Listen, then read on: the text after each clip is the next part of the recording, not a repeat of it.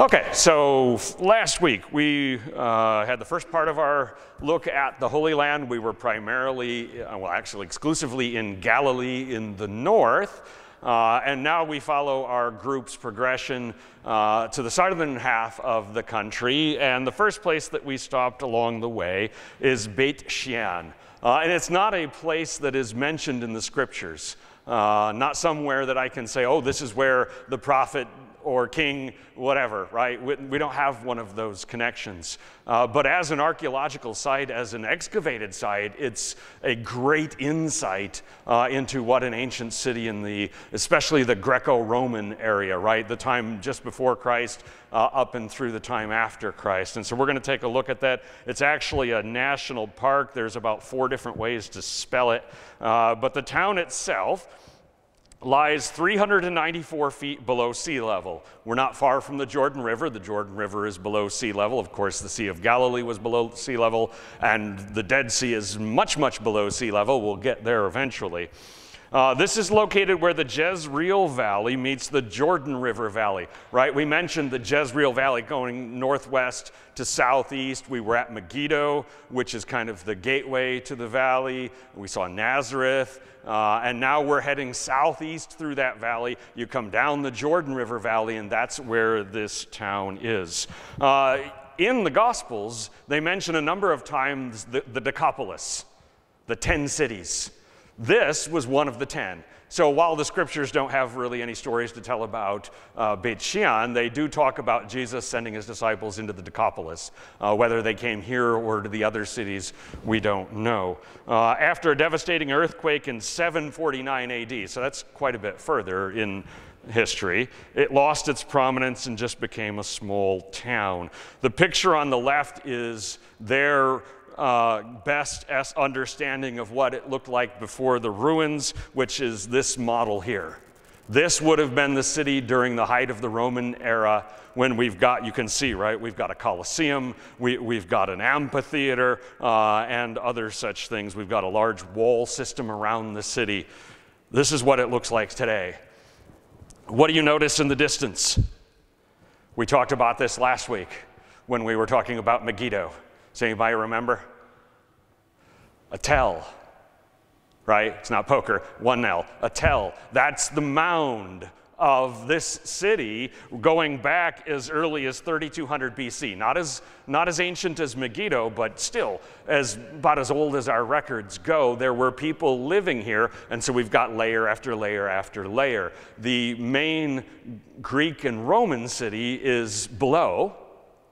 Of course, on the tell would have been fortifications and all sorts of things. This one isn't very well excavated. We'll see when we get there. But you're looking down the main street through town. Here's the amphitheater built into the hillside, right? The Greeks and later the Romans were brilliant at looking at a countryside, at a hill, and saying, this would be a good spot for an amphitheater.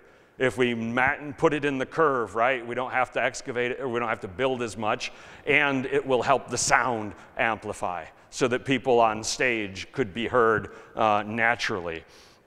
And so this is the amphitheater. That was the stage of the amphitheater. Not much, of course, of it remains, where the performers, the actors, whatever it was used for, would have stood there.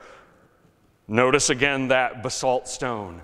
I mentioned, right, the foundations of the synagogue in Capernaum, right? The bottom layer was that basalt stone. You saw some of the more costly limestone there, right? The white stone. Here is the basalt being used for regular walls, right? Not decorative things, because of course it's much less costly. And that's entering into it. This standing, right? These are 2,000-year-old structures, parts of it still standing, even after that horrific earthquake. Now, this city was destroyed by an earthquake and, of course, later excavated. The rubble and everything would have covered this for the last 1,300 years till they excavated it. But look at this road. Look at the road that the Romans built. We were in Pittsburgh yesterday, and my wife missed a turn on the GPS because, of course, it says turn right, and it's not really a right, because that's the way Pittsburgh is. And we got on one of those cobblestone side streets somehow, and it was, right? Oh, it was horrific. That's like, what, 100 years old? Now, frost heaving has something to do with that, right? They don't have that weather over here. But look at this stone. Or look at how well this has stood up, despite the fact that an earthquake shook this whole place and knocked a bunch of buildings down. That's not a half-bad street. Notice the capitals on the tops of the columns and how much decoration. This was a thriving town. This was a wealthy town. We talked about color last week in the ancient world, right? Somebody had I guess, looks to me like a whale.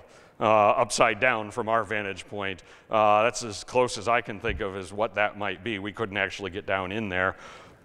That's just the floor of their house, right? Tiled mosaic floor with some sort of artistic, there's a whole bunch of geometric stuff happening around it as well. Very beautiful. So when you think of these ancient cities, think of them in color, right? Not in simply white or gray, because that's not what they would have looked like at the time. I don't know about you, but I love the panorama shot on my phone. I take too many of those probably, but that's what this is. This is the secondary street in front of us, that main street up at the top of the picture, and the tell off to the right. One of the interesting things about this particular stop on our tour is that our guide said, okay, let's all look at the map table. I'll talk about the town, and he did for about 15 minutes. And then he said, because of our schedule, we got 20 minutes. And I'm like, oh, that's not enough time. And my wife and I were the only ones that were crazy enough to say, all the way over there on the tell is where I want to go. And so we walked the main strip, we turned right, we went around, we went up the hill. Because that's the view that I wanted to see. And then, of course, I shared the pictures with the whole group because most of the people didn't have those shots. This is looking at it from above, the ruins that you can see from there. If you can answer this trivia, I wrote it on there. Shoot, I already wrote it on there. Have you seen Jesus Christ Superstar? I haven't, because that's not my era. You remember Judas hanging himself? All right. The prop, the tree that he hung himself from, is this one right here.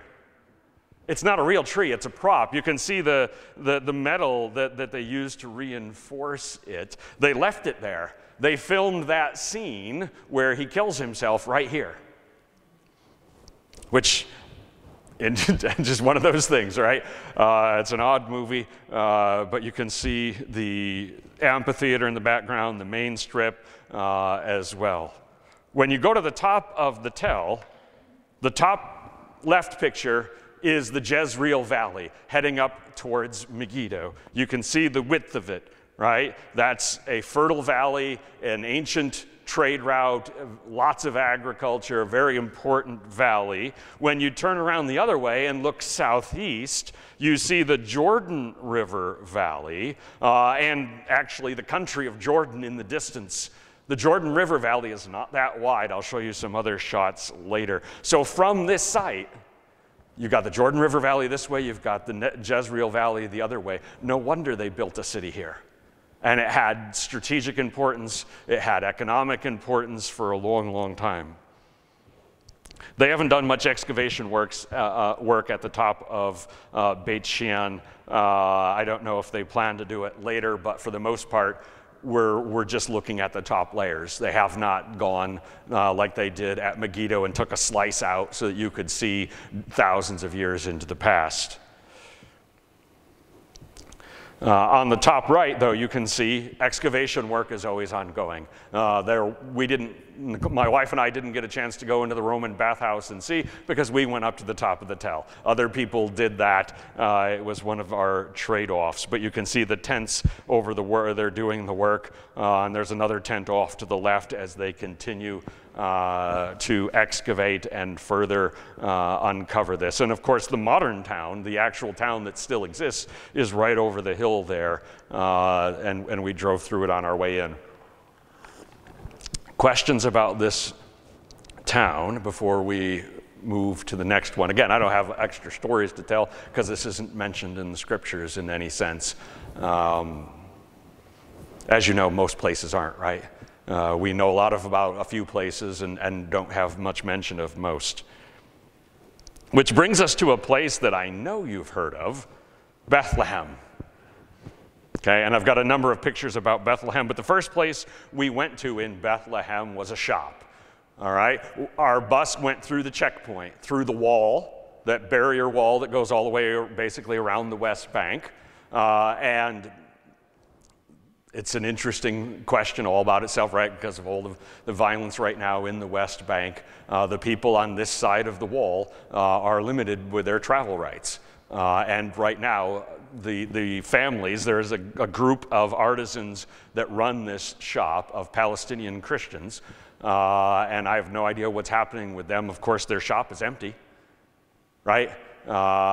When we get to the Church of the Nativity, I'll show you the spot where the giant Christmas tree normally is, but there isn't one there this year.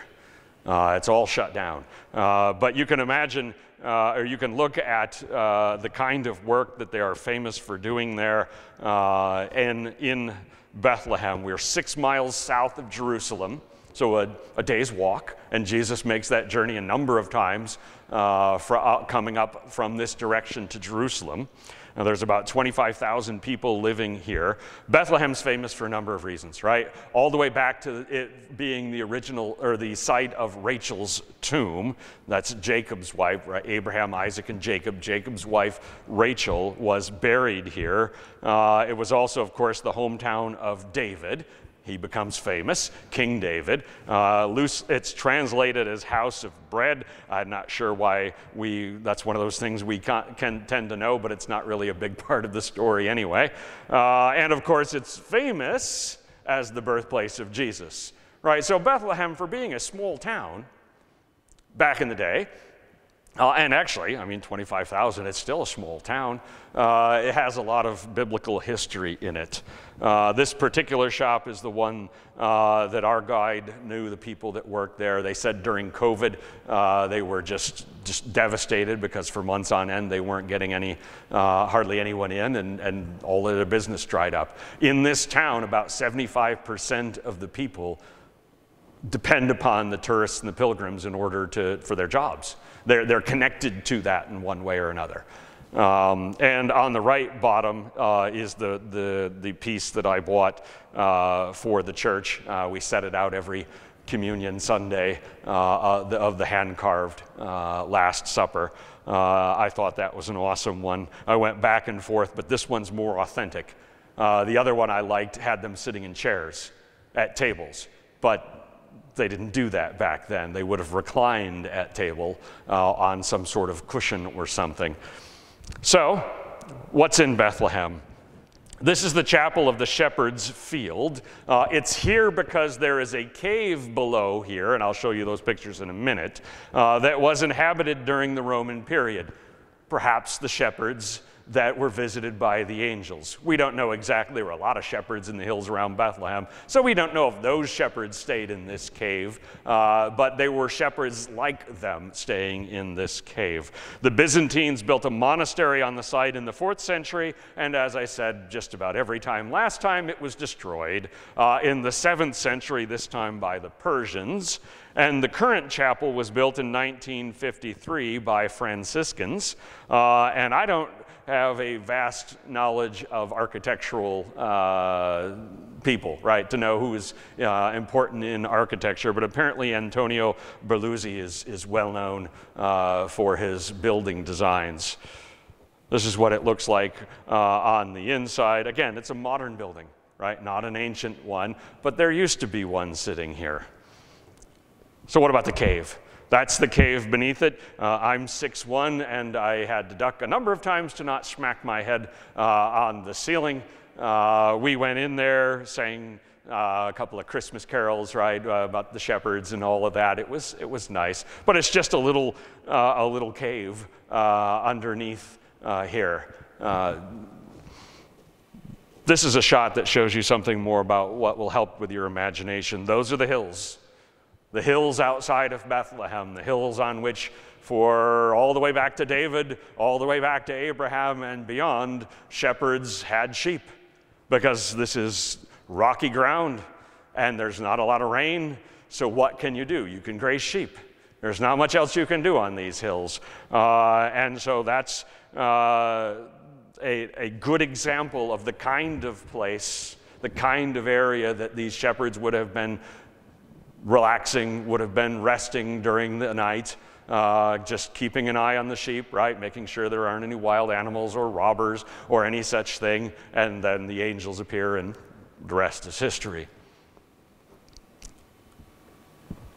The Church of the Nativity. I got a lot of amazing pictures in the Church of the Nativity. This is a famous site, one of the most, other than the Church of the Holy Sepulchre, probably those are probably the two places people want to visit when they go to the Holy Land if they're Christians.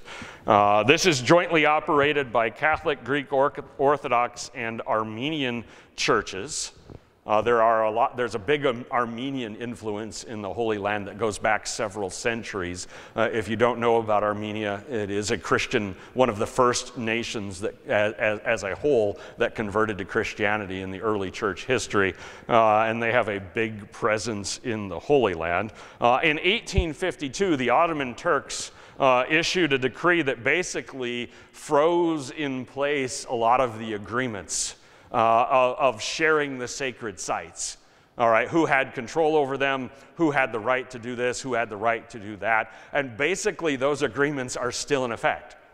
The Ottoman Empire fell a long time ago, but because of it sort of made an easy truce, kind of a peace between these monks that otherwise might be at each other's throats about who gets to hold the service on Christmas Eve, right? In the main chapel. Somebody's going to want that privilege. So they've got this agreement that is also in place at the Holy Sepulchre and a number of other places. It's actually the oldest Christian church in the world in continuous daily use. All right, there's good reasons for that, right? Number one, many of the early churches from the first few generations don't exist anymore. They were destroyed in one form or another.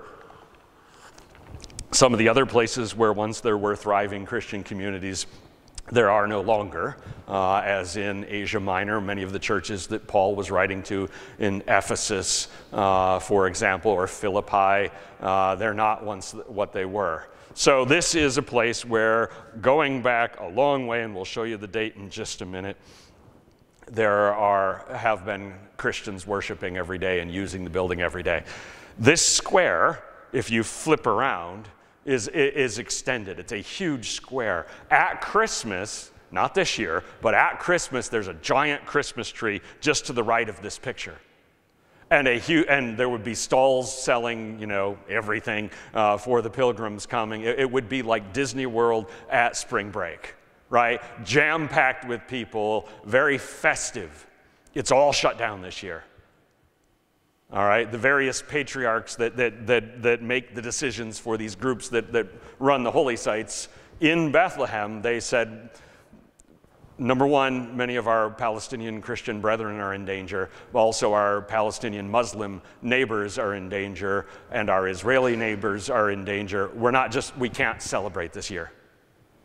They're still going to hold the traditional services. They'll still do all the liturgy that they normally do, but no lights, no festival atmosphere. All right, Bethlehem will be a shell of itself again this year. And it's not the first time it's happened, of course. War and other reasons over the centuries have shut that kind of thing down. But it's certainly sad to see once again. The original basilica, and that's a word that you've probably heard. I didn't know if everyone was familiar with it. That would be a church of historic significance, especially a church connected to a saint, the place where a saint was born, the place where the saint was martyred or something like that. The original basilica, of course, this one has a connection as being connected to the birth of Jesus. That's enough. Was built by Constantine the Great. Very famous, right? Converts to Christianity, doesn't make Christianity the official religion of the empire, but makes it legal. So no longer persecuted. Just before his rise to power was one of the worst eras, the worst era of Christian persecution in the early church under Diocletian. So this was a huge change, right? In one generation, basically, generation and a half, the church went from being persecuted and many martyrs to being legal, and then by the next generation it was favored. I mean, that is a huge shift in church history. Well, he built this church in 330. It was destroyed by fire during a revolt in 529. So this one didn't get the chance to get destroyed by the Persians or one of the invading warring Muslim armies or something. There was a riot in the Byzantine Empire and the church got burned down. Of course, cities in the ancient world burned down an awful lot because there was a lot of fire and not much fire fighting capability. Shortly thereafter, it was rebuilt by the Emperor Justinian, one of the other great emperors of the late Roman Empire, and expanded. When we go inside, we will see some amazing mosaics that were put there by the Crusaders, but the building itself is basically unchanged. All right, since Justinian rebuilt it 1,500 years ago, and that was built on the ruins of the one from the 300s. So we're going way back in time here, and you'll see that from the design. This is called the Door of Humility, and it's quite low. I basically had to bend in half to get through this. It's probably about 4 foot high. And you're saying, why on earth would they brick up the door? Because they did, very clearly, right? Don't you need a bigger door for an important church? Sure.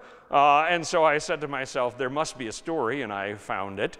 In the 16th century, when the Ottoman Empire controlled this area, of course, people were bringing their horses and their cattle into the courtyard and into the portions of the church. There was no respect for the sacredness of the space, so the people there at the time, again, the church was in great disrepair in this era, et cetera, they said, well, we can stop people from bringing horses and cows in. We'll just make the door so small that nobody can get in. And sure enough, that was the end of horses at the very least getting through there. So what do you see when you come inside? Just a couple steps beyond this door is this. We'll look ahead, and there's some amazing close-up shots of some of these things. But the basic design is one very familiar in church history. All right, we have the nave, which is this main aisle that we are looking down. That's number 2 on the map. We have the chancel up front. That is the place where most of the worship service is taking place, where the priest is going to stand for most of it. And of course, you have the narthex, which is the entranceway. We'll go all the way up to the front and explain that part later, but if you're not familiar with those terms. This is a sizable space, is it not? Some huge beams holding up the roof, and you can see some murals. We're going to take a closer look, and here you go. These are what remains of the Crusader era mosaics, 12th century, all right, so 800-year-old mosaics on these walls, and they originally covered both sides. That would have been a sight to see when it was new. They began doing restoration work in 2015. I'll show you a close-up in a minute to see the before and the after. You can see on the other side, this is the opposite side, that there is a portion there as well. Obviously, a lot of it either couldn't be restored, it was probably too far gone, or they've not yet done so. But that's a before and after. This isn't a picture I took because, of course, I wasn't there for the before and the after, but it shows you basically the work that these restoration artists, they're artists in their own right, do by probably having to remove every little tile, cleaning it, replacing the ones that are missing, and making it look like it was new. And it certainly is a beautiful art form that is very common in this era. Just 4 more pictures when I looked around at the different places. We were standing in line for a good while here to see the part that we're going to get to in a minute. So we had time to wander out of the line and take pictures at things. One of the things that are everywhere in this church are sanctuary lamps. These little lamps that you can put a candle into, or maybe an oil lamp. There are like dozens and dozens of these things hanging everywhere, such that if you're fairly tall and you're walking around, you're going to smack yourself in the face on these if you're not looking where you're going, because they were everywhere. These are Crusader murals, paintings that were on these columns. Basically, every column has a painting. And of course, if you were an art historian and you took the time, all of them, you could go around and say, oh, this is this person and this is that person. Not something that we took the time doing, but again, so that's an 800-year-old painting on here, and that has survived. That's quite incredible. But even more so, the floor. You're saying to yourself, as I said before, older is lower, right? This is the original floor. You can see how much lower the original floor of Justinian's rebuilt church was from 1,500 years ago. You can see that Byzantine era tiled mosaic floor. Obviously, I didn't take the picture on the right. It's in black and white. It's from the 1930s when they were doing the restoration work. You can see they dug down to get to that original floor. And if you go back and look at the floor, now, where's the floor, where's the floor? You can see the different sections where the wood is now covering up where it's been excavated. They don't open it up all the time, of course, because they're trying to preserve that. We were fortunate enough that our guide knew a guy, as he knew a guy everywhere. He was awesome. And he spoke to him in Aramaic and got him to lift up and let us see these Byzantine era crosses. There's a whole bunch of different designs that the Byzantines used for a cross. This is one of them as well. And so this goes back 1,500 years on this tiled floor that is about 3 feet below the modern floor, of course, and you can see that work that was done then. And now, of course, it's all covered. They haven't excavated all of it because you could see where they haven't done sections. And you can see everybody in our group holding their phone out trying to take a picture, right? I'm a little bit taller, so I held my phone above their phones, but we were all crowding around and you could see all the shadows of everyone's phones. This is what happens in the modern world when we go somewhere, right? All we see is pictures of people taking pictures. This is, and we were no different, of course. Now, the grotto is where everyone wants to go. Everyone was waiting in line to get to see the grotto, and we'll go to the grotto in just a minute. It's beneath the chancel, all right? The chancel is the part of the church near the altar, and you're saying, I don't see an altar. Where's the altar? It's behind the gilded iconostasis. That's a fancy term, but that is highly gilded and highly fancy, right? That is an awful lot of gold filigree, right? Gold leafing on this iconostasis. And the chancel is the area right in front of it. The sanctuary, when we use, as Protestants, we use the word sanctuary, we mean the whole space that we worship in, right? I say, oh, church is in the sanctuary. That's not what they mean in an Orthodox or a Catholic church. The sanctuary is the place where the altar is. And in this case, they happen to open the door one moment for a minute where you can see the altar. The altar is actually behind there. and one of the priests, don't know if he was Orthodox or Armenian, not Catholic because of the garb, but you can see all of the lamps hanging down. They are indeed everywhere. The altar is behind that. All right, and there is an evolving, if you ever want to look it up, there's an amazing story in the evolution of church architecture, where things are placed in the church, how the priest and the altar and the people interact down through the centuries. It's an ever-evolving kind of thing, of course. It was only in Vatican II, right, here in America, that the priest turned around and started facing the people. As you can see, this is not designed for the people to participate in that, right? They are on the other side of this screen from where the priest is going to be at the altar. But that is, again, a very, very Eastern, very ancient method of doing things. But you can see just how ornate this is, and there's a different picture from a slightly different angle. You can see some more mosaics on the wall that are restored as well. So we're waiting in line, and as I'm waiting, I turn around, and there's just stuff everywhere. Hundreds of years old. Who knows how old these various paintings and icons are? You can see the paintings on the columns. We know that those are 800 plus years old. And so if you want something to look at while you're waiting in line, right? We took our daughter to Disney World a couple of years ago, and they've got lots of stuff for you to look at while you're waiting in line, right? That's their thing. Because kids know patience. You're waiting in line at the Church of the Nativity, and so it's your fault if you don't find something to look at, because there is so much stuff here. And we didn't see quite as much woodwork, but I thought that woodwork, that carving, was incredible as well. So we are standing in line, and we happen to be behind Brazilians. I told you last week that we saw people from everywhere, right?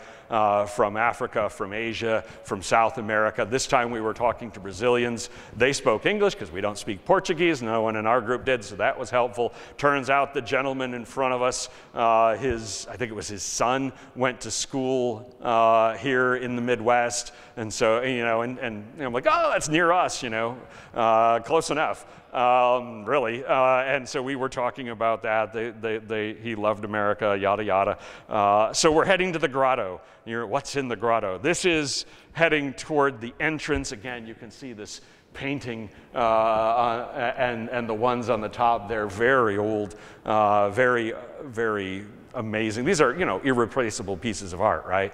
This stuff is not being replaced if it's ever damaged.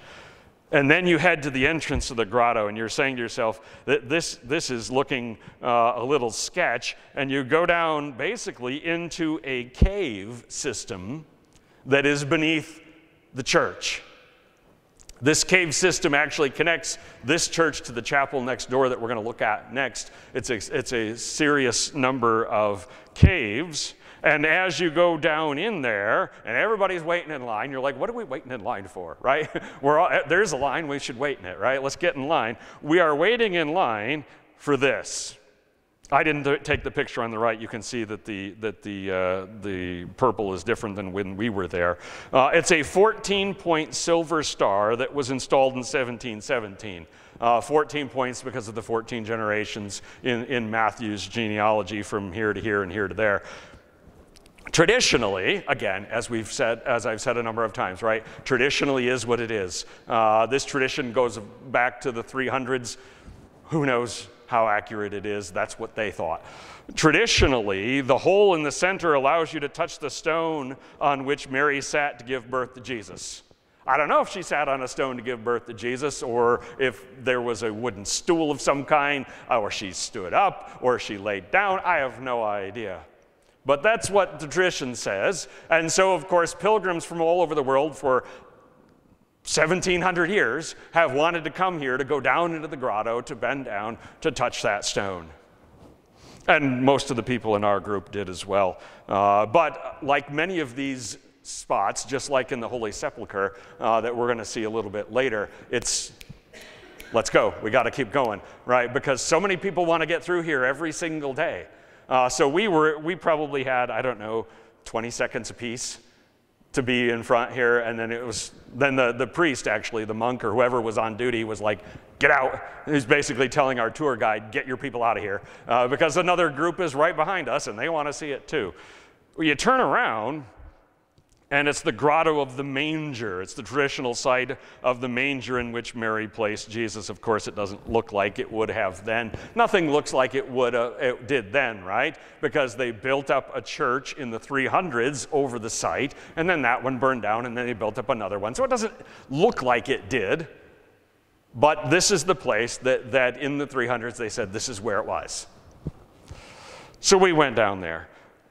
Next door is the Church of St. Catherine, a 4th century martyr. And by next door, I'll show you how close it was in just a minute. This is a neo-Gothic church from the 19th century. So no, not ancient, but right next to the Church of the Holy of the Nativity. And it sits atop a Byzantine monastery that stood on the site. So again, it's been a place of worship going back to the early church. You can see a fairly modern church. How close? This close. We go out the courtyard, turn around from that church, and there's the door to the nave of the Church of the Nativity. They are literally sharing interior walls. It's a part of that agreement, right, between the Catholics, the Armenians, and the Orthodox about who can share the space. So when the Catholic bishop, patriarch, who has the right to do the Christmas Eve Mass, does so, he does it in here. It's right next door to where everything is. But you can see that's an entrance or a look light back to the beginning of the line that we stood in. Questions about Bethlehem and the Church of the Nativity before we move on to Jerusalem? I need a drink of water anyway. Mm-hmm. Absolutely. Well, there's certainly a local community. There's a local community that will be there for the service this year. How many outside people? Probably hardly none, right? Because travel will be restricted. It's not the safest time to be in the West Bank as a foreigner. And so it'll probably be fairly sparse. Normally, it would be packed, right? Because everybody's going to want to be there for the Christmas Eve service. Just like Jerusalem is packed every Easter for Holy Week. It's the same kind of thing. This year, there won't be that much. But again, these churches have their regular church services happening every week, right? The normal ones that they do. And in most of these holy sites, there are daily services, daily prayers, daily things happening. And they just go about that business. And basically, they don't even really pay any attention to the pilgrims and the tourists walking around. They're used to us, right? I mean, that's what you do. And so the locals, they come and they worship here. There are a number of churches in Bethlehem. Of course, it's not the only one, but this is obviously the most famous and the most ancient of them all. All right, the rest of our time, and we'll see how far we get in the story of Jerusalem, is in Jerusalem. We were in and out of Jerusalem over 4 days, but rather than show you the other places we went to, I put all of the Jerusalem stuff together because I thought it made a lot more sense. So what do we know about Jerusalem, right? It's one of a significant number of places in Israel and Palestine that are sacred to Christians, Muslims, and Jews. Right? Of course, Bethlehem is like that, right? The Muslims believe Jesus was the second greatest prophet, and so it's a sacred site to them. Obviously, Bethlehem is sacred to the Jews because of David and the patriarchs and Rachel's tomb, and to the Christians as well. Jerusalem has that in spades. Everywhere you turn, there is something that is sacred to one of the three religions, and sometimes to all three at the same time, which is what makes it very interesting. It was first settled over 5,000 years ago, so more than 3,000 BC, destroyed twice. I mean, like destroyed, right? 586 BC, King Nebuchadnezzar, the Babylonians, famously captured in in Jeremiah and in Isaiah and in the text of the scriptures that talk about it. And they wrecked the place, destroyed most of the walls, destroyed the temple, right? It was a mess afterwards. And then in 70 AD, the Romans went one better. Basically, the Romans said, we're going to knock everything down. They were not in a good mood after that war, after that uprising, and they destroyed it. Jerusalem has been besieged 23 times, put under siege, captured or recaptured, right? Sometimes it goes back and forth during one war, 44 times. So a little bit of war, right? A little bit of violence. A whole lot of trouble happened in this place over the last 5,000 years. Now, the walls that we will see are only 500 years old. They're the new walls, right? Built by the Ottomans, Suleiman the Magnificent, in 1538. They look really old, but they are not the walls of David. Then they're certainly not even the walls of Jesus' day. They're only from the last 500 years. I'll show you the difference from the layers in a later picture. Now, there are about 900,000 people living in Jerusalem, depending on where you draw the boundaries. Today, the modern city of Jerusalem, it is a modern city. It has sports stadiums, it has shopping centers, it has universities, it has everything, a trolley car system, or not trolley car, an above ground subway system. 60% of Jerusalem right now is Jewish, 40% Palestinian, about 4% of which, about 4% mostly Palestinians, but a few of the Jews, are Christians. So it's mostly a Jewish and Palestinian city at this point in history. Of course, that has varied greatly over the years. Where did we stay? Our hotel, that's the map feature on my phone. I brought it up to see where we were. Our hotel is where it says our hotel. It's the little blue dot. The old city is the gray at the bottom, and the Damascus Gate is where we went in most of the time. We're basically, here's the picture from our hotel room, a half mile from the Damascus Gate. And I'm saying, that's pretty sweet, right? We get back at the end of our tour, 6 o'clock, eat dinner, and we're like, hey, it's the spring. It's going to be light for another 2 hours. Let's go somewhere, right? Let's go. So what did we do? We took self-guided tour number 1. And that's a quote from Indiana Jones in The Last Crusade. "Follow me, I know the way," said by Marcus Brody, if you love your Indiana Jones. Of course, he didn't know where he was going. I was hoping to do a little bit better, but before we got to dinner on that first night in Jerusalem, I said to the people on the bus, I'm walking into Jerusalem after dinner. Anybody want to go with me? And we had been to Beit, we'd been to Bethlehem and somewhere else. Most everyone was exhausted. It was a hot day. But these intrepid souls, these 9 brave souls, my wife to the left and then others from our group said, we will follow you and we'll see what happens. And so where did we go? We walked up that half mile to the Damascus Gate. And again, those look like really old walls. They're 500 years old. That's a long time, right? Older than anything in America that Americans built, but still, the modern ones from the 16th century. And so when we talk about inside the city versus outside the city, the old city, where these walls are now are not where they were in the time of Christ. So all the time, right, when we get to the Church of the Holy Sepulchre, it's inside the city. And you're saying, how could this be where Jesus was crucified? He was crucified outside the city. Everybody knows that. Well, this isn't where the walls were 1,600 years before they built this set. All right, the city was bigger then, and so they built the walls out further. But these are those walls, and because it was the end of a Sabbath, there wasn't much happening at this gate. But every other day that we went there, there were vendors everywhere around these steps selling watermelon and fruit and vegetables and everything that you can imagine, because this is a city. And a lot of people live in here, and there's no Walmart to be seen, right? There's none of that kind of thing happening around here.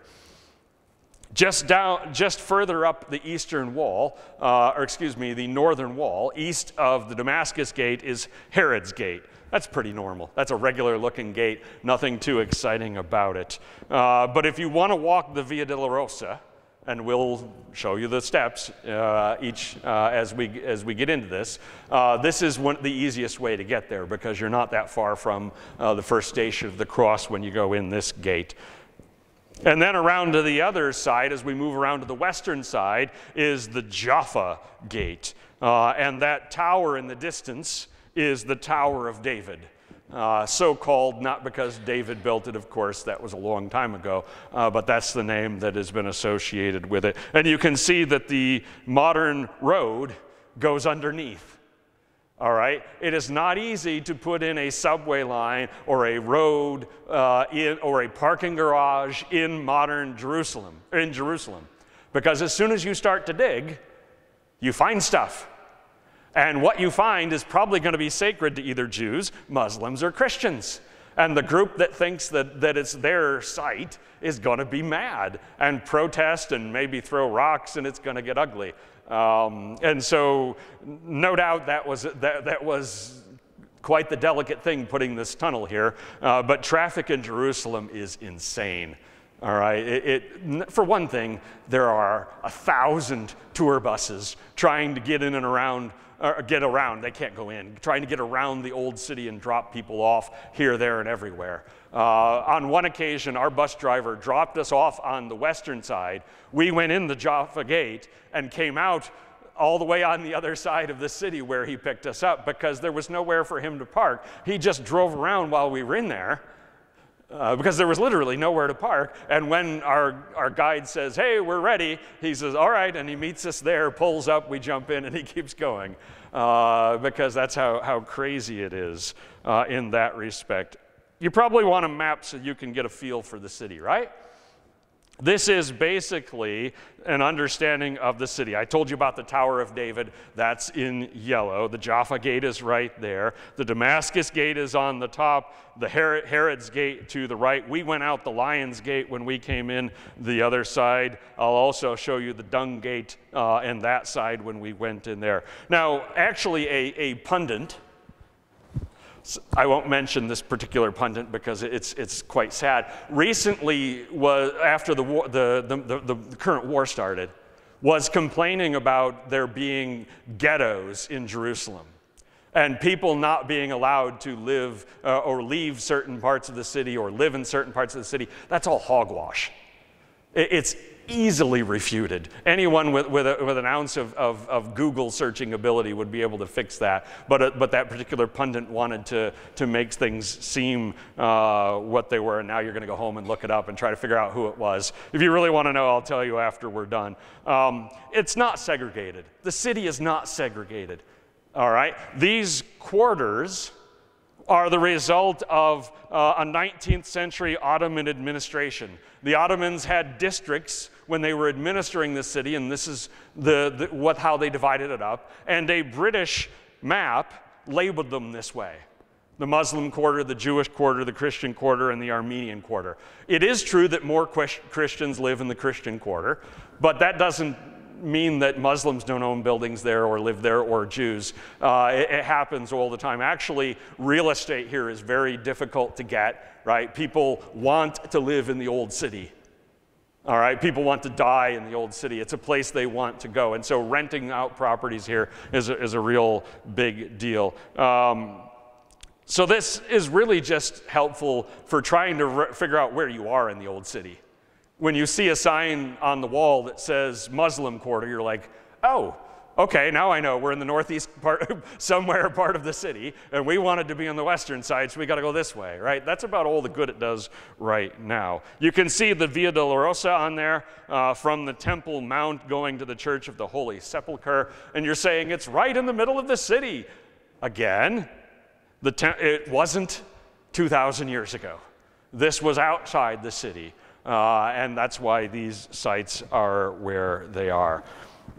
Our tour went in the Jaffa Gate and out the Lion's Gate. The bus went around. We also went in the Dung Gate. Our explorers, our group, went in and out the Damascus Gate several times because it was the closest by foot to where we were going. We didn't go onto the Temple Mount. You can't just walk into the Temple Mount. Okay, it's a thing. It's a checkpoint. There's a security checkpoint to get there. And we walked up to it, and there were Israeli soldiers standing there, and they're just like, you can't go in. I'm like, I know, we're not trying to go in. I just wanted to look, see what you can see from here.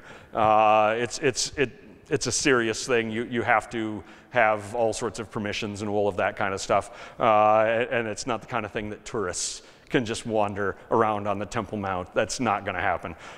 So we didn't go there. What about the city itself? 35,000 people live in the old city, and they need to eat and buy things and shop. And just inside the Damascus Gate, there's a whole bunch of people selling local produce. And there were a lot of candy stores. If you like bulk candy, you can't really get bulk candy in America anymore. They've kind of gone away from that. But if you want bulk candy, you can get it in the old city in Jerusalem. There were like, I don't know, at least a dozen stores like this where you could just stop. Our group that I was leading, we had one particular couple that wanted to stop and look in every shop. And we're trying to explore this city, and we're like, come on. Come on, it's a shop. They're selling stuff. Who cares? But because I didn't very much care about that. This is basically what the old city looks like as you wander the main streets. Little shops on the first floor, people living on the second floor, and they're selling everything you can imagine. Right? All the kinds of tourist things that you would expect. On the right-hand side is a shop that was selling icons and carved things and all sorts of stuff. You even see some menorahs at the top. But again, the people living in here doing business depend upon the pilgrims and the tourists. Muslim, Christian, and Jewish, because there's an awful lot of business to be had. No doubt some of it is junk that's made in China and not authentic at all, but a lot of it is locally made. And you just have to be careful when you're buying stuff to make sure you're getting something that's made here locally and not overseas and shipped in just for tourists. But that's true anytime you go to a tourist place, right? It's no different in that respect. Now, the only spot that we saw, and there might be some other ones, but this is the only one that we found, in the whole old city where we could say, these are stones on which Jesus may have walked, were these ones right here. They were 10 feet below the modern paving stones. They're not right now. There's not a 10-foot hole right here. They excavated them. They brought them up off of the old pavement, the old level, and then relaid them here. And of course, as you can see, people had no problem throwing their cigarettes down on the ground there, which is kind of gross. But any which way, so these stones were ones in the city of Herod, the city of Jesus. Right? That's the kind of stones that he would have walked on. But right now, all of those street levels are about 10 feet below the modern. That's how much rubble accumulated from that destruction in 70 AD, from the other times the city was burned or ransacked and whatnot.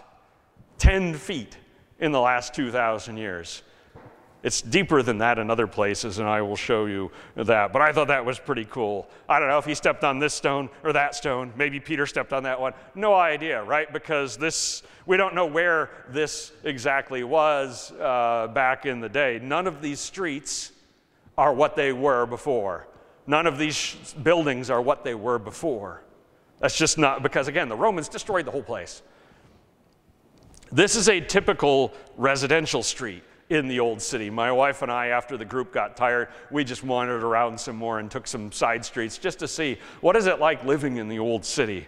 And as you can see, a lot of scooters, Some people bring cars in here, but it's not exactly car friendly. It wasn't designed for that. And of course, because of the layers of rubble, we are not looking at the city of Jesus, let alone the city of Nehemiah, which is lower, let alone the city of David, which is lower than that. That's just this much time does that. Does that make sense? So these paving stones, these are fairly modern. Again, when we're talking about fairly modern over there, we're talking 500 years or less. But again, no, 2,000, 2,500, 3,000 years ago, no, you're not seeing that, with rare exceptions. So what does that mean? None of these are my pictures. All the rest were mine. None of these are mine because we were not able to go look at any of the underground digs. I wish we had, but it's the kind of thing that's not easy to get to. And there is plenty of archaeology happening under the old city. Massively controversial. Every once in a while leads to violence when something happens, but there's so much under the old city. Like this room on the bottom left here is underground. When it was buried whole. It didn't collapse or anything. And there are plenty of places like that that now are beginning to be excavated again. It's very delicate. It has to be done right. In the late 1800s into the 20th century, a lot of Protestants were doing this excavation work, working with the Ottomans. And then, of course, the British, now that the Israelis control Jerusalem, they're the ones deciding who can dig where and issuing all of the permits. So that is just, again, this is the same story in Constantinople, the same story in Rome, or the same story in any of these cities that have been occupied for thousands of years. There's an underground vast store of things to be uncovered at some point. We wandered around that first night and we came across this and I said, man, that's small, what is that? And I leaned in through the fence and said, what is this thing? This is a marker that shows where the Knights of St. John, better known as the Knights Hospitaller, or however you want to pronounce it, one of the Crusader military orders. They were formed in order to make hospitals for pilgrims. People came to Jerusalem sometimes because they were seeking healing, right? They were ill and they thought if I go to the holy city, maybe they might need a hospital. But also it was an arduous journey, a dangerous journey. People would fall ill. And so they built a hospital here in the old city about 900 years ago, just before the Crusader period started. And then once the Crusades start, this becomes an actual military order of knights. These are the knights that held Rhodes in the Eastern Mediterranean and later Malta, where they held off a siege. They were a big part of that centuries-long fight between Muslim armies and Habsburg armies, papal armies in the Mediterranean Sea. But they started out as a group of people that just wanted to make a hospital. And then history helped morph that. Let's pause for a minute before we dig into the Church of the Holy Sepulchre, which is one of course, the biggest highlights of the trip. We are in good shape on our time, so I'm going to take a drink. Questions thus far about the old city? We've got lots left to see, so I might not have gotten to it yet.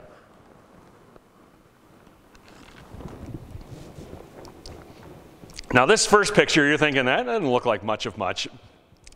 It's just a building from the outside, right? What's on the inside matters. I didn't take the picture on the right because we didn't get to go up on whatever roof that was taken from. But you can see the domes of the Church of the Holy Sepulchre. Again, built in 335 by Constantine the Great, same guy that built the original Church of the Nativity. It's the traditional site of both the crucifixion and the empty tomb. Whether or not they were that close, I have no idea. The sites within the church are about 60 feet apart. It was a nearby tomb, right? That's what the text tells us. How nearby, I don't know. Did they have the right spot? No idea. But these are the traditional sites. We'll look at one of the garden tomb later. We'll see if we get there this week. If you walk the Stations of the Cross, the actual Via Dolorosa, the last 4 stations are in the building. All right, so you get done with 10, and then 11, 12, 13, and 14 are here inside. If you've walked stations on our Good Friday crosswalk, you might be familiar with them. Since 1757, Catholic, Greek, Orthodox, and Armenian churches, just like the Church of the Nativity, have shared control of this building. This is the place where fistfights used to break out back in the day between the various monks over who got to do what, when, and how. It seems ridiculous, but these are guys that are extremely passionate about this spot. And if they think that the other guys are trying to pull one over on us, and so that's eventually what the Ottomans did, was put this agreement in place and say, just stop. It tires us out. They didn't care. This is the layout of the building, and you can see it's quite a warren of different adjoining rooms. When you walk inside, you're trying to figure out, okay, where are things? What can we look at? And truly, we only saw basically the white spaces of the building. That's the current layout of the current church. The destruction of the original church, after it had survived danger numerous times from fire and earthquake, as again, in this area of the world is earthquake prone, so a lot of buildings are destroyed by earthquakes. Fire is a constant thing, so a lot of buildings are destroyed by fire. In 1009, the Caliph, the Fatimid Caliph, that's a dynasty that ruled Palestine at the time. The man in charge was not altogether sane, and history, many accounts say that about him. He had this church destroyed in one of his moments. By 1049, it had been rebuilt on the ruins of the old.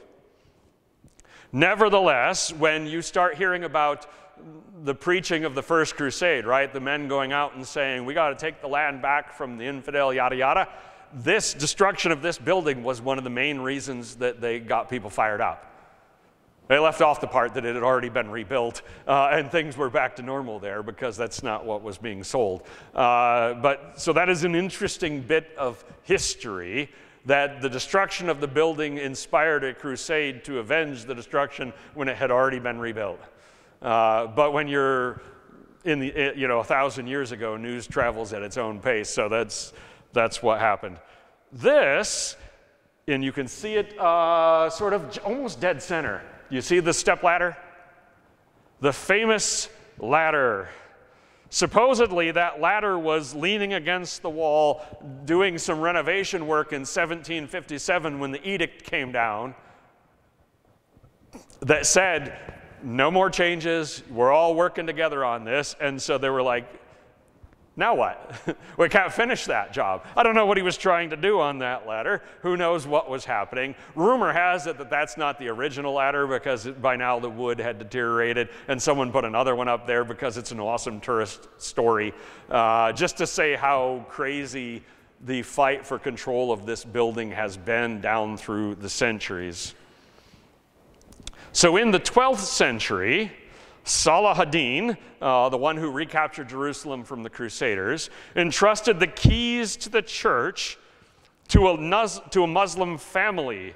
Nusaybes, I don't know how to pronounce the name. I hope I didn't butcher it. They had a good relationship with various Christian groups in the Holy Land going back to before the Islamic conquest. So they were a good choice for it. And that arrangement from the 12th century still continues to this day. We actually happened upon the locking of the doors on one of our trips in, and you're thinking, why are all these people gathering around in this entranceway? And this guy comes out with a stepladder and pulls that big door shut and gets out a big old iron key and lock, and the building is locked for the night. That way, the Armenians and the Orthodox and the Greek and the Catholics can't be thinking, what are they up to in the building tonight when we're not there, right? And everyone can go home and chill out because it's locked until morning. That is a weird way for things to happen, but a descendant of that original family still does this every day. Unlocks the building in the morning, locks it at night. I think it was like 7 o'clock at night that they locked the building up, which I found to be fascinating. You can see that one of the main entrances was since bricked up. You can only use the one on the left now. For whatever reason, at some point someone did, and there's a set of steps going off to the right. This is what happens when buildings have renovations and expansions over the centuries, right? Not everything always makes a lot of sense. So let's go inside the building. That's what you want to see. Right above the entrance, you can see the light, right? From the entrance, that was right there. You walk in the door, and there's a set of stairs going up right there. If you look up, and I had to back up for this shot, if you look up, you can see the site of the 12th and 13th station of the cross. Or excuse me, the 11th and the 12th. The traditional site of the crucifixion, and there are 2 altars up there. I got a better shot of the stone of the anointing, and we'll look at that in a minute. So let's go up there. Let's follow them in that order. On the right-hand side as you go up is called Calvary. It's the traditional site of station number 11. The Catholic shrine is on the right. The Greek Orthodox shrine is on the left. And this is the spot where this gentleman was really annoyed with some of the tourists / pilgrims, call them what you will, who were there with us. Not in our group, but in some of the other groups, because they were like getting in his way. He's got an incense thing, and he's doing prayers because they do this every day, right? And he's trying to go about that, and people were getting in his way, and you could see that he wanted to yell at them, although who knows what language they spoke and whether or not they would have understood him, but it was a thing. On both sides of this altar, you can see through the glass a big old rock. Okay, what's the rock? And if you go down underneath that altar, there's a hole, and you can actually touch the rock. That's supposed to be, traditionally, the rock in which they put the cross that Jesus was crucified on. Is it that rock? No idea. It's bedrock, and it would have been, the hill of Golgotha would have been somewhere, right? And so it's similar to that. It's not that far. We're on the right side of the city. It's around here somewhere, at the very least. So that is the traditional site, and of course, all sorts of people are clamoring up there to take pictures and stand there. The only people that really annoyed me were the people that want to be like, you know, take like a hammy shot. I'm like, that's not what this is for, right? Take a picture because it's you know, it's one of those spots that you want to know to take a picture of, but show a little bit of class. Most people were fine, but as you know, not everybody's going to be. You go up there, and then you turn around and you look down and you see the stone of anointing. And the entrance to the Atakul is at the top right. We'll look at that one next. The stone of anointing is the traditional site where Jesus' body was prepared for his burial. They had to do that somewhere around here, right? Had to lay his body down and wrap it and prepare it for burial. And so most people who visit come and kneel and place their hand there and say a prayer, do whatever, and spend a few moments. So you've got 3 stations of the cross, right? Of Jesus' crucifixion, his death, 11, 12, and then 13 is the preparation for the burial. 14 is this place. The Atakul. It's a Latin word for chapel, so fancy. This particular building inside a building was built in 1555 to house what is known as the Angel's Stone. Again, traditionally, that's a fragment of that big old stone that was rolled away from the entrance to the tomb. You can go inside this thing. I didn't take any pictures on the inside because it didn't seem like a thing, but also the inside of this is about 8 feet by 6 feet by 4 feet. All right, and we had 4 people in there with us. My wife, myself, and 2 others that happened to be in front of us in line. We went there that first night. We got in line, and we got in after about a 40-minute wait. When our group came back, the line was 3 times as long. It would have been like a 2-hour wait. And of course, we were in there for 20 seconds. But again, everybody wants to go in here. And there's a monk on the outside telling people to go in. You have to go in this door and then back out this same door. So it's not good for traffic flow. And there's one on the inside that lets everybody kneel, say whatever prayer you want for 30 seconds, and then he's like, get out, get out. And so it was super crowded in there. I actually didn't kneel down and touch the stone or anything because I'm 6'1". I didn't know that I could get, but my wife and these other 2 ladies were already taking up all the space that was in there. It's again, yeah, if you're claustrophobic, it's a very small space, but that is one of the traditional sites. It's obviously these are some of the most holy sites in Christian history that traditionally are associated with these places. And while you're waiting in line, of course, it's a beautiful spot to stand and look at everything at the dome that was built when they rebuilt the church around this place. We didn't get a chance to go in here because it was roped off. This is known as the Greek choir. Again, a lovely, beautiful space of worship, and you can see the dome at the end. That's one of the domes that we saw. Questions about the Church of the Holy Sepulchre. When we look at the Via Dolorosa, I'll show you those pictures again because, of course, but I wanted to just focus in on the church itself. You walk around the corner, and there's the square, and it's right there. It's not like, it's got like the Church of the Nativity where this big giant space, right? It's a narrow street, one of those narrow streets. You turn a corner, and there it is. You can go from 2 different directions to get to it. The other thing that was fascinating is that while we were there, there's a little chapel just off to the side of the tomb, and a priest was going in and starting a service, and Nicole's like, sweet, I'd love to take Mass here in the Church of the Holy Sepulchre. Of course, it was in Spanish, because that's the group that he was with, but you can muddle through. You know the stuff, when to stand up, when to sit down, that kind of thing. And so I sat outside. I actually talked to a homeless person for about 20 minutes. I think she was from Eastern Europe. Her accent was very thick, but I was like, I don't know how to get you help in Jerusalem, right? I don't know what number to call. She said she'd already stayed at the shelter, but after 3 months, you have to get out, kind of thing. And MJ was in social services. Sometimes you're like, I don't know how to help. I want to help, but I don't know how to help. But it was I'm just sitting there waiting for her to come out.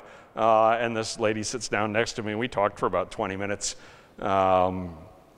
while we were sitting there. All right, let's continue through Jerusalem. Let's talk about the walls. The 16th century walls only partly reflect the location of the walls of the city at the time of Christ. Again, some of them are in the same spots, but most of them are greatly expanded out, especially to the north and the west. For example, the traditional site of the crucifixion and burial were outside the walls then, but are inside the walls now. Of course, the Temple Mount was left intact. The foundation on which the temple area sat, the Romans didn't destroy. That would have been a lot of work. They just destroyed everything on top of it and most of the rest of the city. So let's take a look at a pair of maps that compare that. The city walls of Herod and in Christ's time are on the top left. You can see that the Church of the Holy Sepulchre is outside of that, right? and you can see where the Temple Mount is. Hezekiah's tunnel, we'll get there as well. You can see now the 16th century walls are further north, and that southern section is no longer inside the city walls, and now the Temple Mount is kind of at the bottom right side, whereas before it was in the top right side. So again, the city walls are not where they once were, but a lot of things that were inside then are inside now, and some things have shifted. We showed you the Tower of David. This is one of 34 towers built along the 16th century city walls, but it was built on the ruins of a tower on this spot that goes back to the city of David. So it's not David's tower in the sense that this was built by him, but there was one here from his city. Notice the lower stones. You see how they're larger at the bottom? That's because those are ancient ones. When the Ottomans built the upper walls in the 16th century, they used much smaller stones. That's where how you can tell the age. And so the foundations of this modern, I keep saying modern, 16th century tower is at the top. The bottom goes back to the time of Christ or earlier. And this is, to me, a fascinating part of the story. The walls of the Temple Mount were originally 105 feet tall. 105 feet. That's a pretty good sized foundation to build your temple on, right? Herod, right, did that work over decades. That work was still ongoing when Jesus lived, and actually that work wasn't even fully finished when the Romans destroyed the city. But that was a huge project. 62 feet of that is below street level now. So the 40% you can still see. For the most part, and this is one of the places where you can see lower than most, for the most part, you're not seeing the ancient Temple Mount because it's below ground. There were 45 layers. 28 of them are currently above ground, 17 are underground. That sounds flip-flopped because I said more is underground than above, but the bottom layers are taller because, again, they were bigger stones. So see the picture, the arrow on the left. Right? See that tree there and those buildings? That's the street level of modern Jerusalem, of the old city today. The city in Jesus' time was down here where the second arrow is. That's not a small amount of difference. All right? Again, the Romans destroyed the whole place. They knocked all that rubble around, and when they rebuilt the city later, they just built on top. Nobody cleared off all the rubble and went all the way back down to the bottom. That's just not how they did it in the ancient world. They just leveled it off, brought in some new dirt, got it flat, and then built again. The Wailing Wall, the very famous Wailing Wall, we'll look at it next, is at that level. Just on the other side of that brownish building is the Wailing Wall. So when the Jews are standing at the Wailing Wall, they're most of the way up the wall. Way above where Jesus would have been in his day. Certainly above the ancient city as well. The section in the middle, see how it's kind of like that? Kind of uneven? There was covered walkways and tunnels and whatnot here, and when the Romans knocked all those big stones off, some of it collapsed.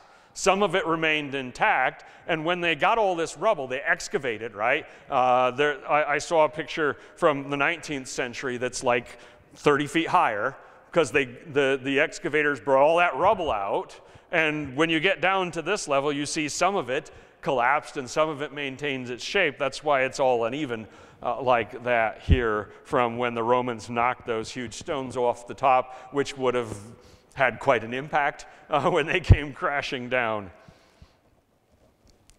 Notice the craftsmanship. Okay? Do you see how the stones towards the top are a little more pocked marked and jagged and whatnot? That's because they've been exposed to the elements. These bottom courses were underground until modern excavation. So they were protected. But notice those joints. These are 2,000-year-old walls built in the time of Herod, by Herod the Great, and they're straight and true. They did some seriously good work back in the day. And these were big. And you're saying to yourself, how big? I added one slide. I added this slide today. We didn't talk about it, and I didn't notice it. I didn't take the picture to the right because we couldn't get this angle from where we were standing. But this little bit jutting out there on the top is Robinson's Arch. So named because Edward Robinson looked at that in 1838 and said, you know what? That's the start of an old archway. And this on the top right is an artist's guess at what it would have looked like. All right. There's another one further up called Wilson's Arch. It's the same thing. You can see these little stones sticking out, and you realize there used to be a big arch here. Because, of course, people had to get to the top of the Temple Mount, right? Because that's where the temple was, and at least Jewish men could go up there for various things. And there was a lot of that going on. And so I thought that was interesting. Our guy didn't point it out. He was talking about other things. And where did that, I lost a slide. Oh, shoot. All right, I'm missing a slide. I'll have to put it back in and show you again next week. Because there's a picture. See this stone? This stone right here on the right-hand side, the second one up. That stone goes that way about 17 feet. And I know that because he got all the pastors in our group, and there were 7 of us, and said, you touch a stone, you touch a stone. We all backed up. I was in the back, and I don't know what happened to that slide. I must have accidentally lost it. And we were all touching the same stone.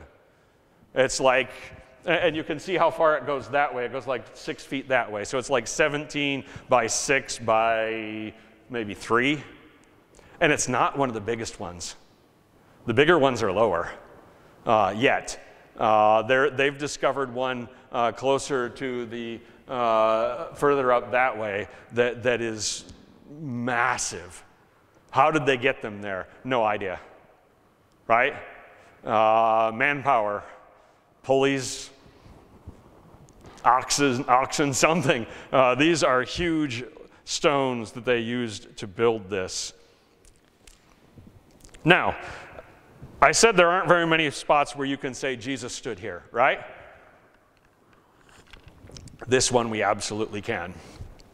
Because we know that Jesus came from Bethany, south of Jerusalem, into Jerusalem many times. And the main way to get in was to go up these steps.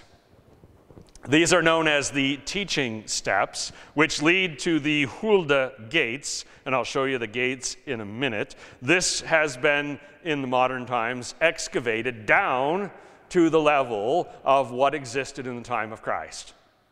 Okay? You can see how far below the modern street level we are, because that's way up there. When Herod the Great upgraded the temple, this entranceway was part of that reconstruction. When Jesus walked Jerusalem, there were 11 gates to the city. Now 4 of those have been sealed. 2 of them lead into the Temple Mount, and for obvious reasons, traffic in and out of the Temple Mount is very much controlled today. Do you see the gates? You see the arch? I haven't done this much. They're right here. 1, 2, 3. Now do you see it? It was an underground entrance to the Temple Mount that Herod had built so that you could go up and then go underground, and then you would enter up into the temple further in. It's been sealed, of course, for centuries and centuries. But these steps would have been where people like Jesus, rabbis, stand to teach their students as people come in and out of Jerusalem. And many times in the Gospels, Jesus is speaking to the crowds in Jerusalem, right?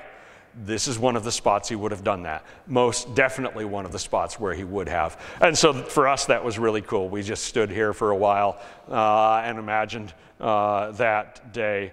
If you turn around, you see a whole bunch of mikvahs right here by the entrance to the Temple Mount. Ceremonial baths that were necessary. The people are going into the temple. They need to be ceremonially clean. They need to have everything in the right order. They need to be ready.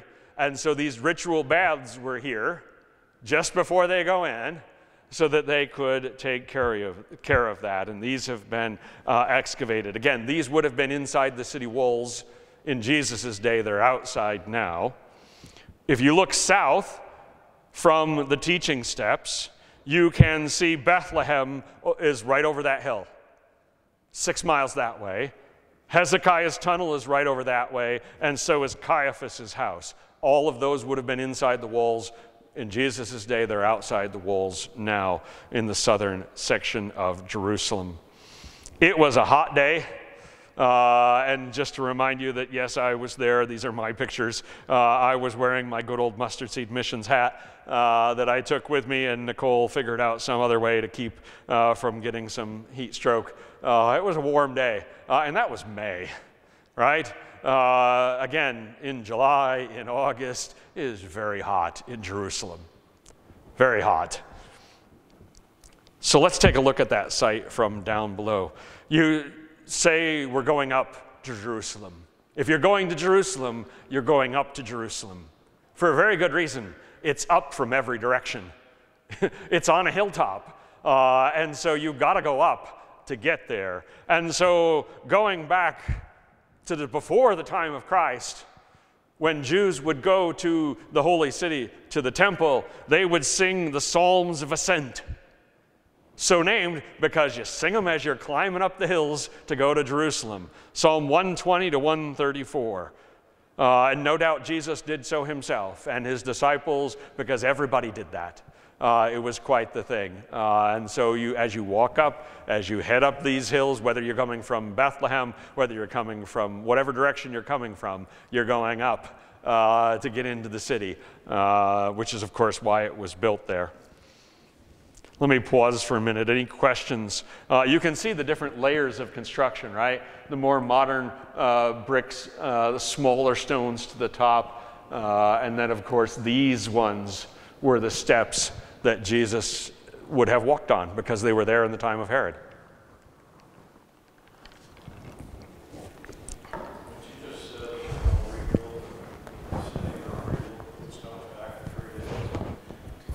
Right. Right. When Jesus said, destroy this temple and I'll rebuild it in 3 days, they laughed at him because Herod had been working on this for decades before Jesus was born and still was. It was a multi-generational project, a huge amount of labor, right? So, I mean, Herod greatly expanded the Temple Mount and the temple structure from what was rebuilt by Ezra and Nehemiah. All right, so it was a massive undertaking of expansion and making it more grand, more opulent, which of course Herod did by massively raising taxes on the people, which is one of the reasons why he was hated among others. But he poured it into this and into Caesarea Marittima that we saw, and to Masada, and to other places as well. So aside from being a rich guy that you know took a lot of the money for himself, he also poured it into these huge building projects because, as a person in the ancient world, he wanted to be remembered. He wanted his family name to be remembered, and it is. We call him Herod the Great, not because he was a great guy, but because he did great things. Right, that's how you get to be called the Great in the history books. It's not because you had high approval ratings. His were horrible, but he did things that lasted until 70 AD when the Romans showed him that you can destroy quicker than you can build. This on the left is one of those maps that are periodically placed in the city, and I did a smart thing that first day that we went in. I took a picture of it on my phone. And then when we were wandering around at night as it got dark on the old city, I could zoom in and say, all right, if we want to get back to the Damascus Gate, we need to go 2 more blocks, then left, then right, then left, and that'll lead us there. I'm glad I did it, because otherwise it gets real confusing when you're inside the city and you can't see anything, because the buildings are on both sides and you lose sight of all the landmarks. The Wailing Wall is there. The Dung Gate, which sounds great, right? That's right there. It's a small, sort of regular old gate. And the pedestrian gate is just to the side of it, but it is the way that you go in if you're an outsider, you don't live in the old city, and you want to go to the Wailing Wall, which means there's a huge checkpoint right inside here with metal detectors and very serious security, right? For the very obvious reason, because a bomb in this spot would, I don't know, start a regional, perhaps global war, so, they don't want that. This is the Western Wall Plaza that was created after Jerusalem was captured from Jordan during the 1967 Six-Day War. In 1948, when Israel was created by the UN, East Jerusalem was part of that Palestinian state. Because of the war, Jordan ends up taking over control of it, the neighboring country to the east, and they administered Jerusalem until the 67 war, in which it was captured by the Israelis and unified, and it's still, of course, part of that controversy. The picture on the bottom left shows you what used to be standing there after it was called the Moroccan Quarter, and it's not super ancient, it's only 800 years old, but it's not there anymore because they said, where is the spot for the Jews to come and gather at the wall? It's tiny in this picture. And I said, there's not enough room for all the people that want to come here. So they took a number of buildings and they bulldozed them, which is not all that different from what America did when we put in the interstate highway system, right? And went through cities and just said, yeah, these blocks we don't need. And whoever was there, we tore them down. It's similar to that. And so now you say to yourself, why is this Wailing Wall so important? What's the big deal? It's known as the Wailing Wall in America. Most of the rest of the world calls it the Western Wall. It's the wall on the western side of the Temple Mount. It's pretty straightforward. What's the big deal? Why do they have these big explanation plaques as you're walking in to tell you what this is about? The Temple Mount is right on the other side of the wall. And on the Temple Mount is the foundation stone. I didn't take the picture to the right. Obviously, it's black and white. It's an older picture. And you just can't walk into the Dome of the Rock, climb up on the wall, and take a picture. They don't let you do that. That's the rock in the Dome of the Rock. The rock is the one that traditionally is believed to be the rock upon which Abraham bound Isaac. The same rock where David offered sacrifices. The same rock where when they built the Temple of Solomon and they built the Holy of Holies and placed the Ark of the Covenant, the rock was right underneath the Ark of the Covenant. So, an important spot. Also, in Jewish Talmud, which is the commentary of the rabbis, in Jewish Talmud, it says that this same rock is the one from which God created the world. He created this rock, and then he used that material to make the world. I don't know where they got that idea from, but that's a big deal. That it's also where Abraham, Abel, and Noah offered sacrifices. Again, it's in Talmud, I don't know. And it's the rock upon which Jacob fell asleep when he saw the stairway to heaven. So yeah, it's important. This is the spot where they believe the Holy of Holies was in the Temple of Solomon. Now it is the Muslim mosque known as the Dome of the Rock, because Muslims believe that Muhammad stood on this rock and then ascended into heaven. So yeah, an important spot, and it's right on the other side of this wall. So when you're in this space, you are as close to that sacred spot as any Jew has been since who knows when, right? Now, for much of its history, the Temple Mount was abandoned after the Romans destroyed what was on there. The Christians didn't build a church on the Temple Mount because it wasn't sacred to them. They built it at the site of the crucifixion, at the site of the tomb. That's what they cared about. They didn't care about the Temple Mount. So it was basically left empty for centuries. And then eventually, of course, the Muslims built on top of it. This place of prayer is 187 feet wide now, after they cleared out the space. Only 187 feet wide. The whole wall, it's a rectangle, is 1,600 feet long. And that is the retaining wall of the foundation upon which Herod built his temple additions. Notice, what do you notice in this picture? What jumps out at you? Right in the middle to the right-hand side of the picture. Bisecting it. Why is there a fence running right down the middle of this picture from the back to the front? And there's people on both sides. Nope, no Muslims here.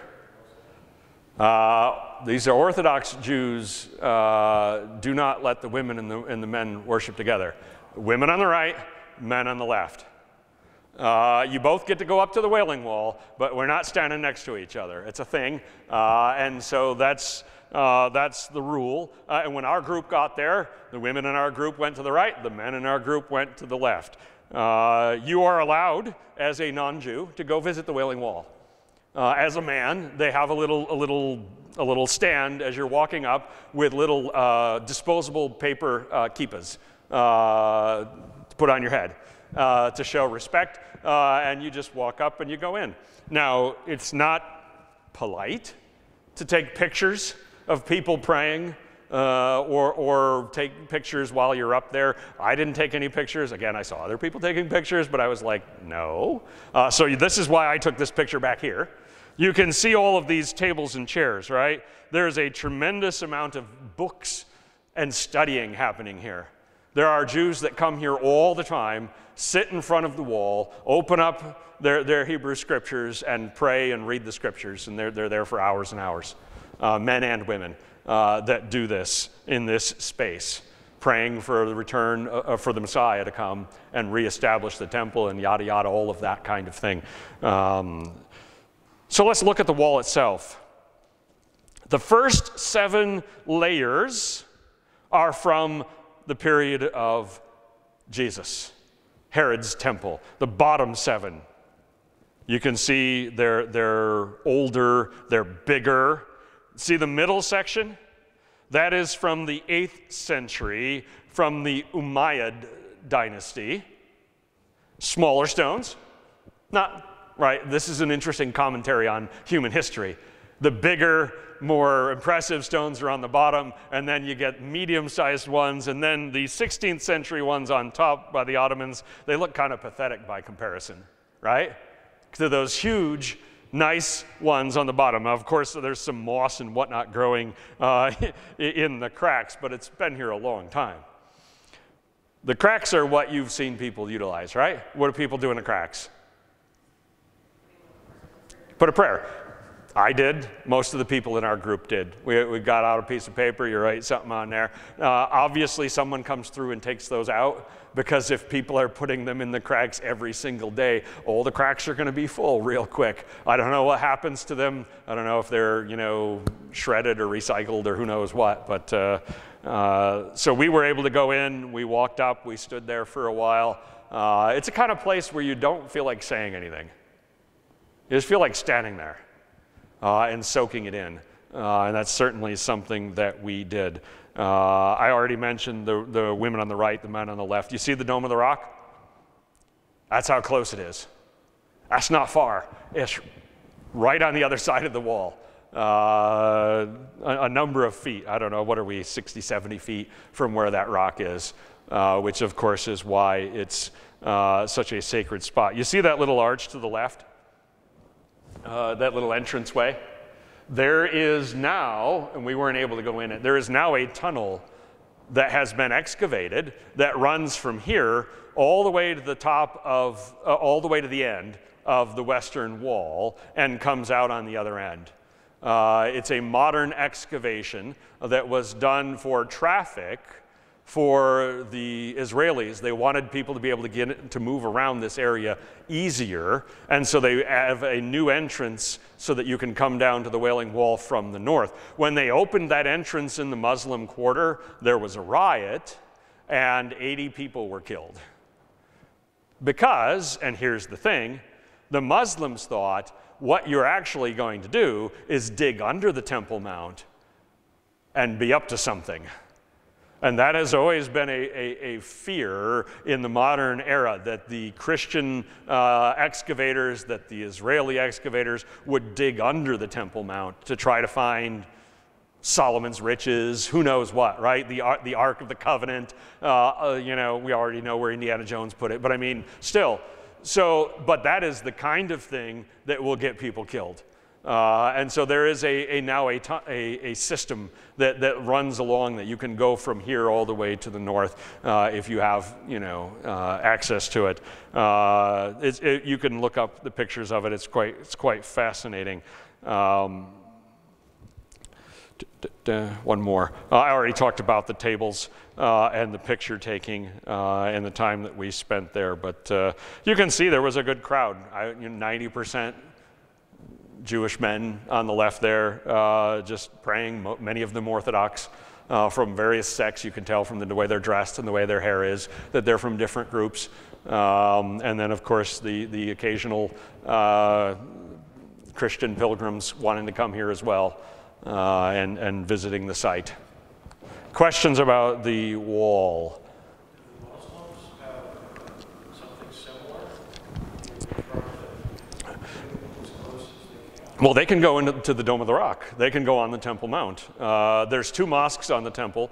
There's one on the bottom left corner of the Temple Mount, and then there's the Dome of the Rock. So they have two places to visit right there. So this spot's not really sacred to them. The only one that's associated with Muhammad is up on the top. And you will hear from time to time someone say, well, we should just demolish the Dome of the Rock and rebuild, right? There are some ultra-Orthodox Zionist Jews who would love to do that, who would love to dynamite the Dome of the Rock and start rebuilding the temple. But of course, that would be World War III. All right, because there's about 2 billion people in the world that would want war over that. So it ain't gonna happen unless somebody, right? But the Israeli government stops that kind of nonsense from happening because they don't want World War III.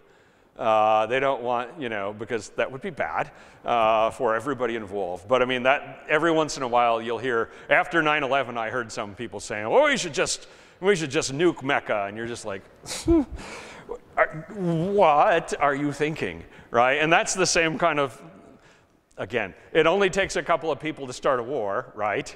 And so that security on the Temple Mount is a serious thing because there have been riots. During the Intifada, if you go back a generation, young Palestinian men were throwing rocks from up there down onto the Jews here at the Wailing Wall because they were in the middle of an uprising. So violence has happened here before in this spot. So far, there's only been one incident since the war started in October. They had two brothers that shot up a bus station in East Jerusalem. That's the only one that I've seen in the news, but you can imagine that it's a much tenser place than it was. We walked the city, and I'll mention this now because I'm on this. You don't know who's Jewish, who's Muslim, and who's Christian. Nobody cares. And that's what our guide said. We live next to Muslims, we live next to Jews. Nobody cares. All right, except for the zealots who want to start a war. Nobody else, everyone else is just trying to live their lives. We're all just trying to make a living. We're trying to feed our families. Nobody cares. People from the outside care more because they don't have to live there, right? You can agitate and poke when you're not living there, but it's not really what happens in most people's lives. We are in good shape because we are at Hezekiah's tunnels. Who's claustrophobic? You don't like caves, you don't like tunnels. Anyone? So you all would go in Hezekiah's tunnel, huh? Because that's the entrance. And as we were going, there were a whole bunch of school kids, second graders, third graders, fourth graders. It's here's the text from 2 Chronicles 32:30. It was Hezekiah who blocked the upper outlet of the Gihon spring and channeled the water down to the west side of the city of David. Again, just like that water tunnel in Megiddo, you need to protect your water source in an ancient city. And so there was a fortress, there was a tower built around the spring to protect it, and then a tunnel to make sure that that water got safely into the city. And we walked through it. You go down this long set of stairs, you down underground, and you realize you are now in a third of a mile long tunnel that drops 12 inches because it's got to let the water flow. It was usually about a foot deep, cold water because it's spring water. A couple times it was up to the bottom of our shorts. And it's about that same size the whole way. It's, of course, 100% dark, so either a flashlight or your cell phone. And, of course, as I told, we just covered this on Sunday morning. I've been doing a little short segment of this trip every Sunday since I got back. If you're going to hold your cell phone up as your light, hold on to it good. Because if you drop it, it's done, because it's wet everywhere. This spring still flows, and the water still goes through here. Now it's a tourist destination. And little kids in Israel, they walk through it just like kids here go wherever they go for something cool to see. Go to the Statue of Liberty, go to wherever. They go through Hezekiah's tunnel. I thought it was pretty cool. They went from both sides. You can see that at a couple times they were like a little more left because it turns. You can tell that they made an adjustment. There's different theories about how they knew whether or not they were on course, right? Maybe they were doing something up above, banging on the ground and trying to hear where they were supposed to go. Who knows? But they did find each other and finished the tunnel, and this brought water safely into the city during the time of Hezekiah. At its other end, away from the city, at its end closer, this would have been inside the city back in the day, you have the Pool of Siloam. This is an ongoing excavation. It's not ready to be seen. They only rediscovered this site in 2004. They must have been doing some other work, and lo and behold, there it is. This would have been a place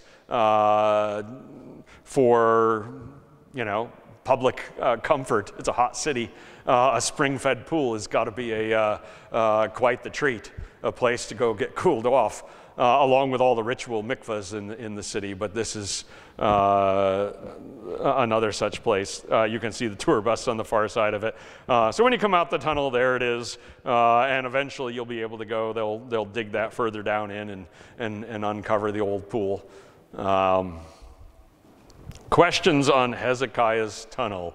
That's also one of those bucket list things that everyone's like, oh, I want to go through Hezekiah's tunnel. It was fairly cool. It's a long walk. A third of the mile in a foot deep water that you're sloshing through in the dark is quite the thing. Oh yeah, that's solid rock that they chiseled through. That is the bedrock on which Jerusalem is built. Yeah. So that was fun. All right, we made it to the last thing that I wanted to make sure we made it to, and we only got 10 minutes, so we are in great shape. This is the Church of St. Anne, the Mother of Mary, in the Old City in Jerusalem. It was built in 1131 through 1138, so it's a Crusader church. When the Kingdom of Jerusalem, the Crusader Kingdom of Jerusalem, ruled this area for a period, for a generation and a half or so before Saladin reconquered the city, they built this. It was over the ruins of a Byzantine basilica, which had been built next to the pools of Bethesda. And those are fascinating. We'll look at those next. There's a beautiful garden outside. It's an amazingly acoustically pure church. You go inside and just the echoes are so good. And I know that, whoops, sorry, didn't mean to do that. Go to the next slide. I know that because my wife sang.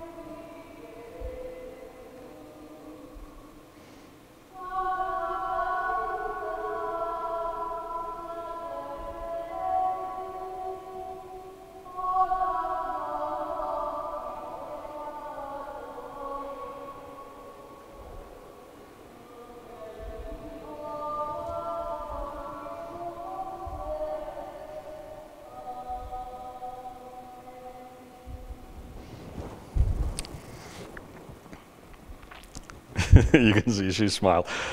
Anybody catch what that was? The speaker on our data projector is junk compared to what it sounds like there. That was my wife singing Ave Maria in Latin. She wasn't going to do it, but the priest walked up to her and said, "You look like you want to sing. Go ahead and do it." And she did. Our whole group had sung a song, and of course we're not harmonizing very well. It still sounded beautiful. Professional choirs come in here all the time and perform and stand in a circle and sing, and it just sounds amazing. You can see some awesome YouTube videos of that if you want. And then she did it. It was like a highlight of the trip for my wife. Go to the next one. There we go. Whoops. The pool of Bethesda. John 5. Chapter 2, or verses 2 and 8. Now there is in Jerusalem near the sheep gate a pool, which in Aramaic is called Bethesda, and which is surrounded by 5 covered colonnades. And then skipping ahead, Jesus said to him, "Get up, pick up your mat, and walk." The story of the man that was waiting there by the pool, because legend had it that an angel would stir the waters and the first one in would get healed. We have no idea if that's a true story or not, but the people believed it, so that they gathered there. And this man's like, "I'm paralyzed. How am I ever going to be the first one in?" And Jesus said, "Yeah, I got a deal for you. It's an easier way." And so they excavated these pools. And you can see pools go down into the ground a little bit anyway, but you can see how much lower from the modern city of Jerusalem these pools are today.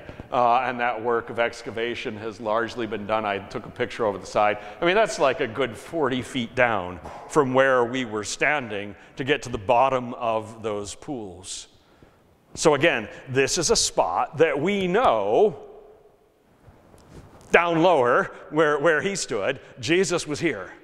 And he healed a man who was waiting to get into this pool and said, "Get up, take your mat, and go." He said that because it was a Sabbath, and he wanted to challenge them because carrying your mat on the Sabbath was work, and he knew they would be upset.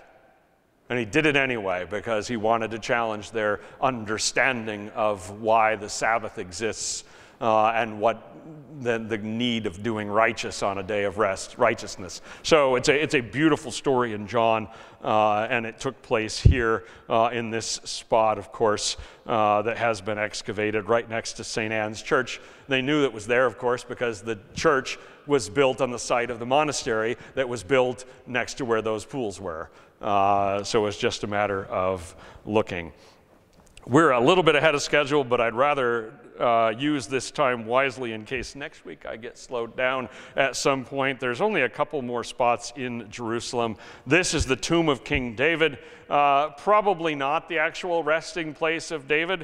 It occupies the ground floor of a former church, whose upper story is the traditional site of the upper room. The cenotaph, that's this memorial empty tomb. Sometimes like the tomb of this person or tomb of that person, we know they're not in there, but because they're such a famous person, we want to have a tomb for people to visit. That's what this is. The Crusaders built this, and people come here, again, to pray and to read probably the Psalms of David and whatnot. And there's a women's side and a men's side of it as well.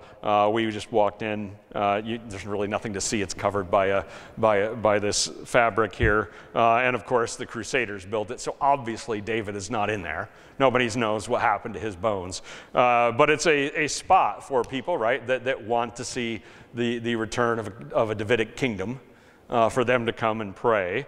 And then upstairs is a church that was built by the Crusaders on the spot that they believed the Last Supper was held.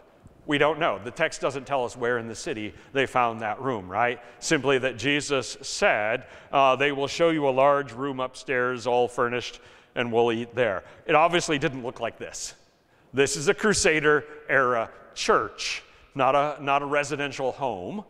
Again, we're on the southern side of the city, outside the city walls today, inside the city walls then. And I will stop there because after that we go to the Mount of Olives and look at the site of Jesus' passion there, and we will look at that, and then we're going to go into Masada and Qumran and the Dead Sea and finish up that with those. Any questions? Because the rest of the stuff I have is outside of the city on that hill, so we'll save that for next week. Questions at this point? Yes, Samantha.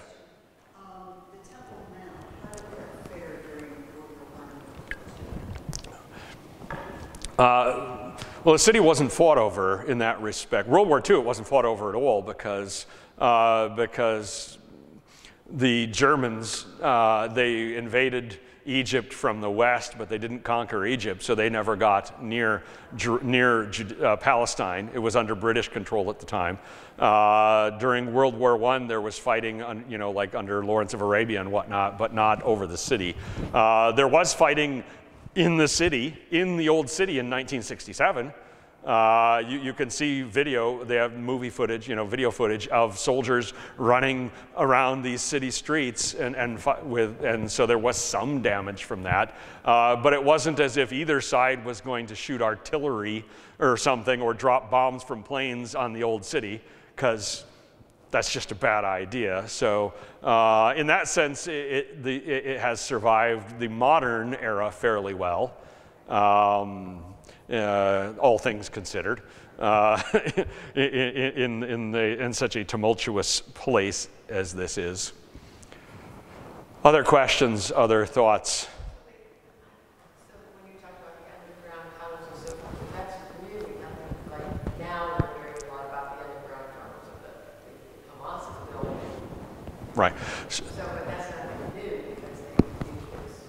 Right. So there are underground structures all over the old city that have yet to be excavated. Any excavation is fraught with danger of making people upset, and you have to be extremely careful because you don't know what's there and who it belongs to and what era it's from and all of that sort of thing. Actually, there is some more stuff inside the city I forgot. From here on out, we're going to go walk through the Passion, starting with the Mount of Olives and then going through the Garden of Gethsemane and then into the Via Dolorosa and look at all 12 steps. I forgot, I haven't done that part yet. And then after that, we will leave Jerusalem and go to the south, to the east from here. But certainly, there is so much left to uncover because the modern city is built on top of the old one. And that has long been a contention. Where were the walls of this? Where was this? Where was that in the time of David, in the time of Herod? And it's not easy. One of the things, and I haven't mentioned this yet, one of the things that confounds historians is that they'll find a stone in a mosque that has a Crusader symbol on it that used to belong to a Byzantine church that before that was part of a first century synagogue or whatever. It's been in 5 different buildings. Each time, when it was destroyed, when something was knocked down, they were like, this is a good stone. We can reuse this one. And so it ends up a mile away from where it originally, was, in a building that is nothing to do with its original site.